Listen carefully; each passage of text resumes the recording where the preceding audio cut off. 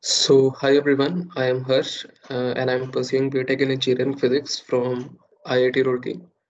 And today I'm going to show you how to calculate the factorial of a given number in 8085 simulator. First, I will share with you the flowchart, and the next I will share with you the code in the simulator. To start with, let's first understand what a factorial of a number is. So we all know that factorial of a number n is the product of all numbers from 1 to that number.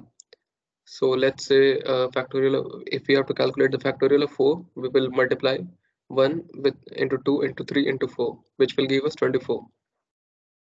In 8085 simulator, we cannot directly multiply all the numbers. Like we cannot directly multiply 4 into 3 to get 12. We can only add the numbers.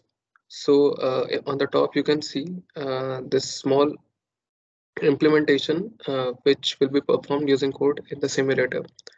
So first, I will be adding 1 4 times, which will give me 4. Then next, I will be adding 3 times, which will give me 12. Then 12 will be added 2 times to give 24. And finally, 24 will be added single time to give 24. So this is how uh, factorial of a number is calculated in 8085 simulator. So I have taken two counters into account. The first is counter B, and the second one is counter C. The counter B keeps count of all these single lines that are executing. So in the factorial of 4, there are 4 lines that are executing. Similarly, in calculation of factorial 6, we will have 6 lines that will be executing. And then next, this C counter keeps count of the single operation, like this addition operation that is being performed in each line. So in like for example, in first line, C counter will be equal to 4 since 4 times its addition operation is being done. So next, in the next block, we can see. First to start with, we will set b equal to n, which is n is the number of which factorial is to be calculated. So let's say 4. So we'll first set b equal to 4. Then we will initialize d with 1, d which stores a value of the factorial. Next, HL is the address of the input number, and C is the second counter. So in the second block, we can see we have set C equal to B. Since B was equal to 4, C will be equal to 4 in this case. Next, we initialize A with 0. Then the value of D is added to A, and C is decremented by 1 each time.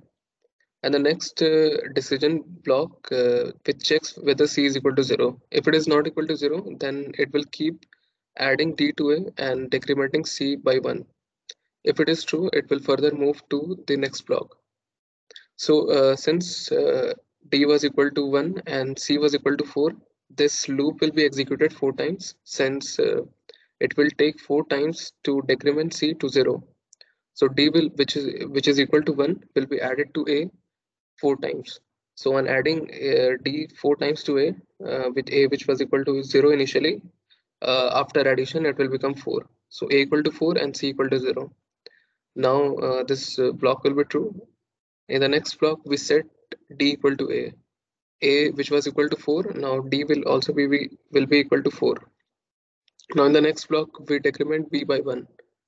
B which initially was 4, now after decrementing it will become 3. Now this decision box checks whether B is equal to 0. If it is true, the process will end, and if it not, then it will go back to this block where C equal to B. Since C is equal to 3 now, this code will be executed again. Now we will set C equal to B, C will be equal to 3, and this loop will be executed 3 times since it will take 3 times to decrement C to 0, and D will be added 3 times to A. Now since we had already set D equal to 4 in the last case, so 4 will be added 3 times to the initialized 0 value of A, and on addition of 4 3 times to A, we will have 12. Then C will become 0, D will be set to A, which is 12, B will be decremented, which will become equal to 2, and again this block will be executed. Now since C is equal to B, which is equal to 2, 2 times this loop will be executed, 2 times d will be added to a, d which was 12, so 12 plus 12 will give 24. Now again, d will be set to 24, b will become 1 on decrementing, and for the last time this will be executed. And the last time, it will take only one round to decrement c to 0, and d will be added single time, which will give 24. And finally d will be set to a, which will be 24, and b will become equal to 0, and this decision block will be true, and this process will end. So this was the basic flowchart of how we calculate the factorial of a number, in step by step. Now let's understand the code. So in the code, we have first initialized the address location of the input number, which is 2500H. LXI H2500H initializes the address location. Next, the code MOV B comma M, which means move the value of which move the value of number which of which that is in factorial is to be calculated to B. So B will become equal to the value of the number. Now next is MVI D 0, 1H. We initialize the register D with value 1. Now we will call a loop.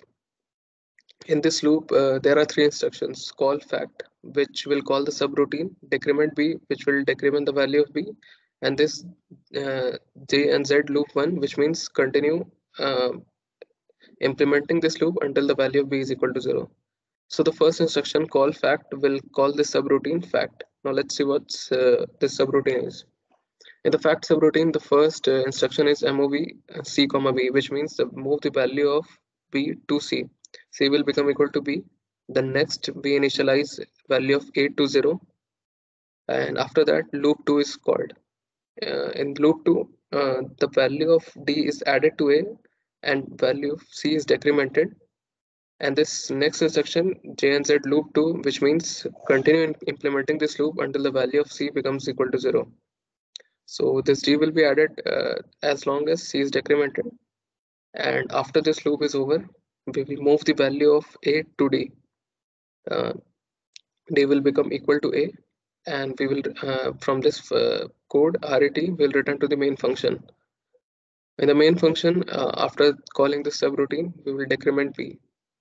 B will be decremented, and since it is not equal to 0 after uh, this first calling, this loop will be executed till it becomes equal to 0, and after that, uh, the next instruction inx will be which means increment the pointer to the next element. So we will move to the next address location, which is 2501, and the next instruction, which is mov m comma d, which moves the value of d to memory. D stores the factorial value, and finally this memory will have this address location will have the factorial value, and then this halt to stop the entire process. So on the right side, we can see the address location 2500 has the data 5. 5 is the number of which factorial is to be calculated, and the next address, which is 2501, has the data 120, which is equal to 5 factorial. So this code has been executed perfectly as we desired it to be. And this was it. Thank you so much.